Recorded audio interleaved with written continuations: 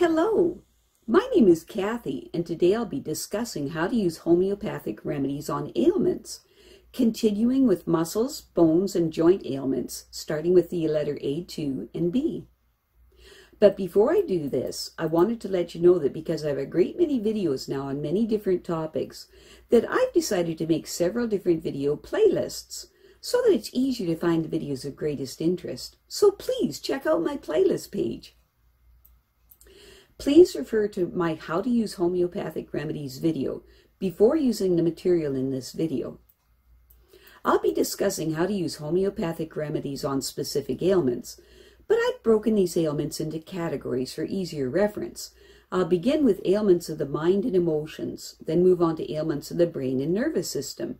Then I'll address issues with the skin, nails, hairs, eyes, ears, nose, teeth, gums, lungs, respiration, heart, blood circulation, muscles, bones, joints, esophagus, stomach, duodenum, small and large intestines, liver, gallbladder, pancreas, kidney, bladder, then ailments specific to women and then specific to men, then issues of the hormones and metabolism, and then issues of infections, infestations in the immune system, then issues surrounding fertility, pregnancy, and surrounding childbirth and postnatal problems. Then homeopathic remedies that address special problems in infants, ailments and diseases of childhood, and special issues of adolescence, and finally, special issues of the elderly. Constitutional treatment involves treating the totality of the individual person. Everyone is a unique individual with a unique physiology that responds to substances differently. In homeopathy, it is recognized that people will react strongly to certain remedies, and as a result of this, they can be loosely placed into different categories called constitutional types. Homeopaths talk of, for example, phosphoric types. These are people who react strongly to phosphorus, or arsenicum album types, those who react strongly to arsenicum album. The belief is that people of one type share similarities in terms of body shape, character, and personality, and the sorts of diseases from which they suffer. As an example, nature-mere people tend to be pear-shaped, have a dark complexion, be fastidious and rigid in personality, and keep themselves to themselves. They also crave salt and suffer from constipation. As another example, Eupatorium types tend to be tall, gangly, and of a stooped appearance, with an anxious expression and a craving for sweets and a propensity to produce intestinal gas. Now, of course, constitutional types have their limitations. In reality, each person is an individual, and so there are as many constitutional types as there are human beings. And an account must be taken of the sum total of the person's inherent predispositions, past illnesses, diet, general reactions to the environment, intellectual and emotional features, and general attitude towards life. This is what is meant by constitutional treatment. Now, I'll be making detailed videos of the various constitutional types after I've completed the use of homeopathic remedies on ailments. The ideas, procedures, and suggestions in this video and all my homeopathic videos are not intended as a substitute for the medical advice of a trained health professional. Consult your physician before adopting the suggestions in this video. If you're pregnant, do not attempt these techniques without the approval of your physician. So let us continue with learning how homeopathic treatments can help with muscles, bones, and joint ailments, starting with the letters A, Part 2, and B. The body is a wonderful system of bony levers and casings, bound together by ligaments and moved, supported, and protected by muscles. Where bones meet, there are joints. Most joints are enclosed in a sleeve or capsule of tough fibrous tissue lined with cells that secrete a special lubricant called the synovial fluid. The ends of the bones themselves are covered in a special kind of cartilage called hyaline cartilage, which is smooth and tough and nourished by synovial fluid. The fluid and the smooth articulating surfaces of the bones ensure friction-free movement. The largest synovial joints in the body occur at the shoulder, elbow, hip, and knee, and between the pelvis and sacrum. The other kinds of joints too, although these occur in lesser numbers. The weight-bearing surfaces of the vertebrae, for example, are separated by discs of fibrous cartilage with a tough outside and a softer inside. The vertebrae stack up on each other, separated by 3 shock-absorbing discs. The knee, because it is both load-bearing and free-moving, has a fluid-filled joint capsule with 2 partial discs or cartilage inside it. Where muscle tendons cross joints, there are special anti-fraying structures called bursae, which are small fluid-filled sacs of connective tissue. There are bursae above and behind the knee, at the top of the femur and humerus, at the back and front of the elbow, and so on.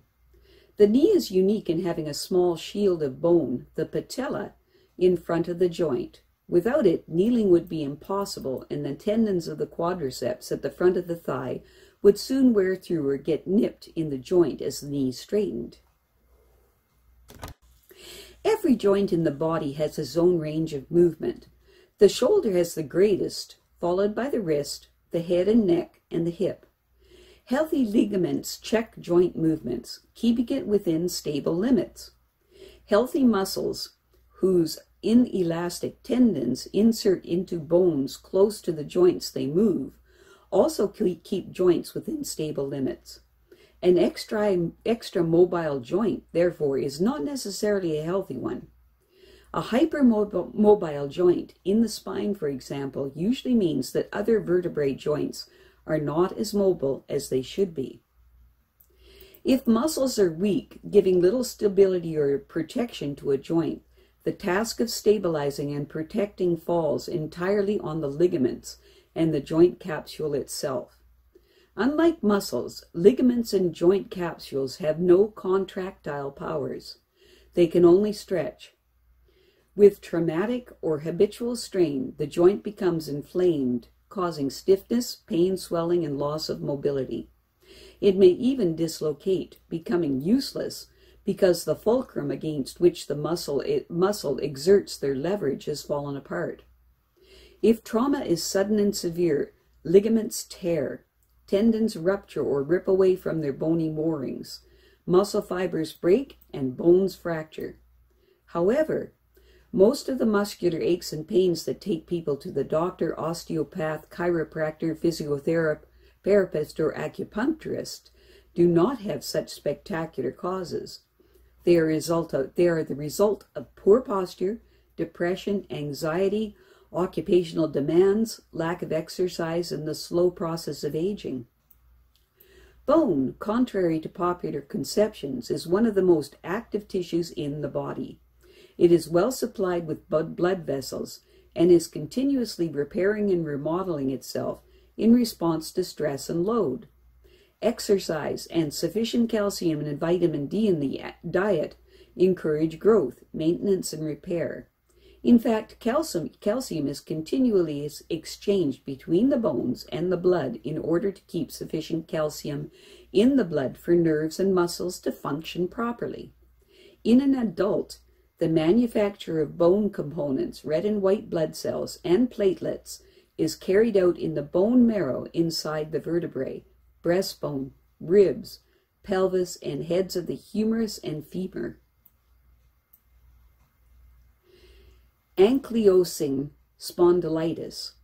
Ankylosing spondylitis is an autoimmune disease affecting facet joints between vertebrae. In this condition, the joints become inflamed, then stiff, effectively fusing vertebrae together, causing the spine to become increasingly rigid. This condition usually starts in the sacroiliac joint. This is the joint between the sacrum and the ilium of the pelvis, with low backache and morning stiffness. If the stiffness progresses up the spine, the joints between the ribs and the spine may be affected, causing chest pain or breathing difficulties. If the upper spine is affected, jaw, movement, and even eyes may be affected. Orthodox treatment is physiotherapy, steroids, or other anti-inflammatory drugs, and in severe cases, surgery. Homeopathy offers constitutional treatment, and in the earliest stages, the remedies that follow. Specific remedy, to be taken 3 times daily for 5 days. For pain around the sacroiliac joint, aggravated by walking and stooping, use Aesculus 6C. That's Aesculus 6C. Self-help. Take Calc Fluor 3 times daily and do some form of exercise daily. Swimming is especially good. Deep breathing for several minutes each day will help to keep the joints between your spine and ribs mobile. Use a hard mattress and sleep on your front without a pillow rather than on your back or side. That way your spine can relax into its natural curve. Avoid prolonged sitting, especially driving. If you have a sedentary job, get up and walk around every 30 minutes or so. You should also do as little bending and lifting as possible. If you smoke, try to stop. Bone pain. Bone pain is a well-known symptom of ailments such as influenza and malaria. But a persistent aching or pain in any bone should be investigated by your doctor in order to rule out hairline fractures and other ailments. Occasionally, bone pain is due to potassium deficiency. Specific remedies to be taken 4 times daily for up to 3 days while waiting to see your doctor. For bones that feel bruised, especially after a bad knock, use Ruta 6C. For pains at night, mainly involving the skull, nose, or palate, made worse by cold, use Aurum 6C. For pains associated with flu or malaria, use Eupatorium 6C. For rheumatic pains aggravated by cold, pressure, or movement and worse at night, use Mezereum 6C. For limbs that feel achy, numb, and chilly with a feeling of great weariness when climbing stairs, use Calcarea Phos 6C. For pains that stab like lightning, use Fluoric Acid 6C. Bursitis. Bursitis is an inflammation of the little pads, the bursae, around joints that allow bones and tendons to move over and under each other without friction. It is usually brought on by injury or constant pressure. Inflamed bursae fill with fluid, causing swelling and tenderness. Best known examples of this condition is housemaid's need. This condition usually clears up of its own accord within a week or 2, provided pressure is kept off the joint. But if it persists, see your doctor. Specific remedies to be taken 4 times daily for up to 7 days. For burning, stinging pain made worse by heat, use Apis 30C. For tearing pain with joints stiff and swollen that is made worse by rest and cold, damp weather and is alleviated by heat and gentle exercise, use Rhus Tox 6C. For dragging pain and tightness over the bursae, and the discomfort is worse when affected limb is allowed to hang, with general chilliness, use Pulsatilla 6C. For shooting pains, use Sticta 6C. For pains that are much worse at night, use Calcarea 6C. For pains made worse by heat or slightest movement, use Bryonia 30C. For pain made worse by the slightest jarring, and the joint is red, hot, swollen, and throbbing, use Belladonna 30C. For housemaid's knee, with pain in thigh when the knee is straightened, or a joint that feels bruised and weak, use Ruta 6C. Self-help. Rest the infected joint as much as possible and avoid putting pressure on it. Hot and cold compresses can help to disperse swelling.